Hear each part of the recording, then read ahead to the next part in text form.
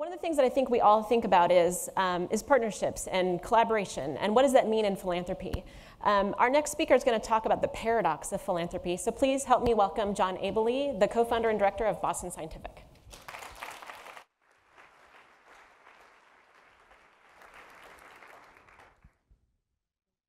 Thank you. Well, it's interesting to follow rather inspiring projects. My impression traveling around the country is I think we need more of this, and I think getting the movement going is critical. What that means, however, depends upon who you are and where you come from. Everything depends upon the perspective of the donor, the user. How many of you have read The Gospel of Wealth? Have any of you? One hand went up. Well, let me say something. It wasn't just written for the unicorns. Yes, he was a unicorn of his time, Andrew Carnegie. But in fact, this book, which of course is a bio, but in it there is a 5-page essay on how the system ought to work. He was a great system thinker. And he was very concerned, remember this is the late 1800s, about the huge gap between the wealthy and the poor. How ironic. That design thinking that he applied to his philanthropy, remember he's kind of the father of the library system in this country, was enormously powerful and transformative to society. It really was a movement. And that was a different world that we lived in. If you think about the power of philanthropy, it has so many things it can do for society because it is really an option in order to fulfill, if you will, the commons that allows all of us to succeed. So we have security and health and education, and that has to be a commons-driven tool. And that's where philanthropy can play a really critical role. The convening role, all the things that are in this list. I think perhaps the most significant is a foundation, and I speak both as a donor and a foundation leader, and I do both. We can be politically incorrect. And sometimes that's really essential to be able to accomplish what needs to happen. And this leads to the disruptive innovation component of how you change cultures. And how you do that and how it evolves over time is really critical. Many people have great ideas, but they sort of fail when it comes to implementing those ideas over, and I use this word cautiously, scale. Certainly that is a classic Silicon Valley word, but in fact, scaling is very difficult in the philanthropic world, and one has to create sharing opportunities, as this meeting is. Listening to the Microsoft model, listening to the stories that you were talking about is really important to understand. One of the concerns that I have had in the practice, if you will, and I don't even like to document it financially, but it's the failures of philanthropy. And it's the failures of well-intended, compassionate giving. And it can lead to disempowerment of the people receiving. A lot of people sort of forget the lesson of the Bible 101. Teach them to fish. Don't give them the fish. And how do you do that? Because some people can't even learn to fish. But maybe they can. Maybe you made the decision too early. So there's an awful lot of feel-good philanthropy. And to be able to make that feel-good turn into something that really produces results is critical. Having the opportunity to struggle, in fact, is a blessing. When you learn that, it really makes you a stronger person afterwards. Therefore, it's not simply what you do and the target of what you do, it's how you do it. It can totally change the results and the attitude and the way people behave. Dov Seidman here, this book is a really good one if you haven't read it. So I'm going to tell you a little bit about my story. This is the be vulnerable part, because there are some sad elements to it. I did start a business. The business did turn out to be quite successful. You know, it was sort of every day was the first day of the rest of your life sort of world. But at one point I realized that the resources that I had were bigger than a breadbasket. And at that point, because I had grown up in a middle-class family, but struggled pretty hard to do what we did. Lost father in the war, and mother's a violin teacher. But the opportunity to do philanthropy was really non-existent from a money point of view, but certainly in terms of helping neighbors, that's what we did. Suddenly realizing that you have more than enough assets, what you do with it, that was the real concern that I had. By that point, I had children, and I was really afraid of the poor little rich girl syndrome. Barbara Hutton, that's the actual story of the woman who went through that.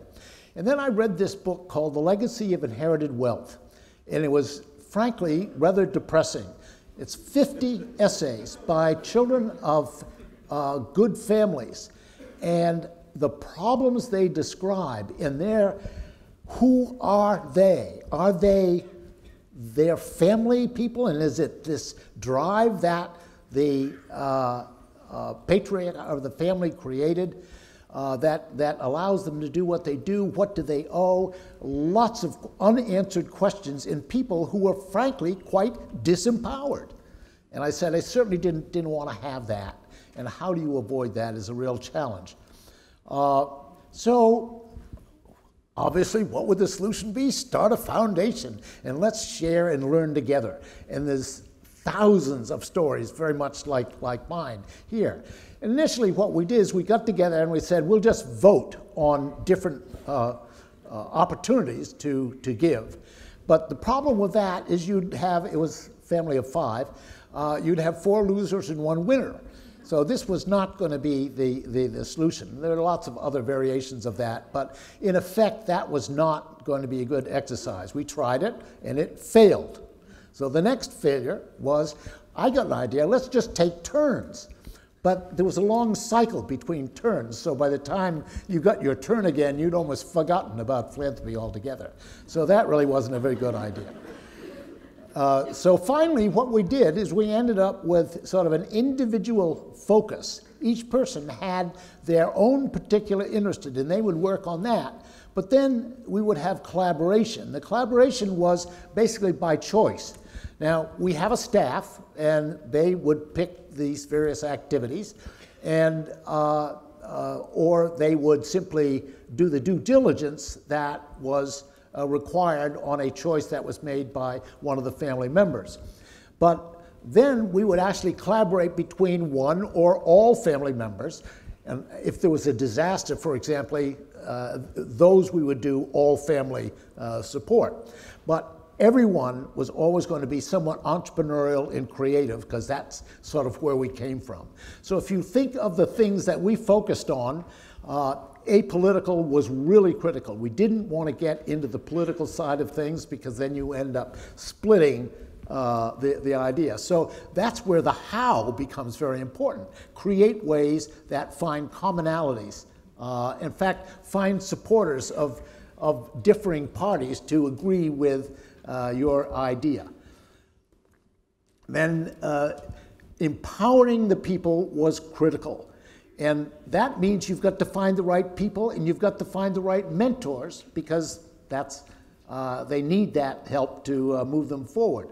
Obviously, all of these factors, they can go on and on. It's a due diligence process like you do in anything. And it's the process of designing the actual project and making sure you've got a mission that can be conveyed to a lot of people, that does have measurable results to it, and pursuing that process. But it's really systems thinking, as we showed that Carnegie himself thought, and recognizing that you can't put everything to the recipient. You need a management system to make sure that the outcomes really happen. And following that and making sure your measurements are based on outcomes, not on dollars. Dollars are the process. You need them, they're essential. But the goal is the outcome. It's not the number of vaccinations that count. It's the health of the population that counts. So I'm a big believer in the open construction here, and that means that you must be very candid about your failures or problems and get people involved so that they own the results, not following rules, but really following goals. And at the end of the day, creating a success model is really essential.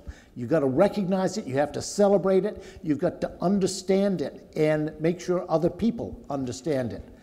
One of my favorites is FIRST Robotics. How many of you are familiar with FIRST? Yeah, about a quarter.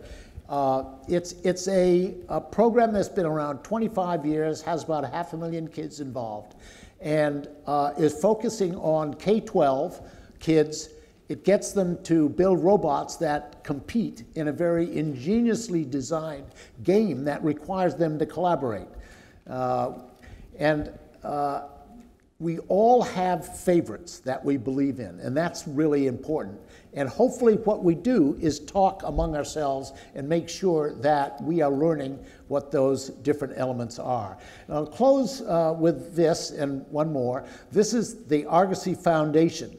And we have in our website our guidelines and guiding values. Just Argosy Foundation is all you need. And it's really important if you are in whatever you're doing to make sure you have all the guidelines that everybody can understand, because there are otherwise going to be a lot of potential conflicts that arise. And so I'm going to close with a classic book by Dan Ariely called Predictably Irrational. And this is about the observation that all of us, the brightest among us, always end up doing some things that are really stupid.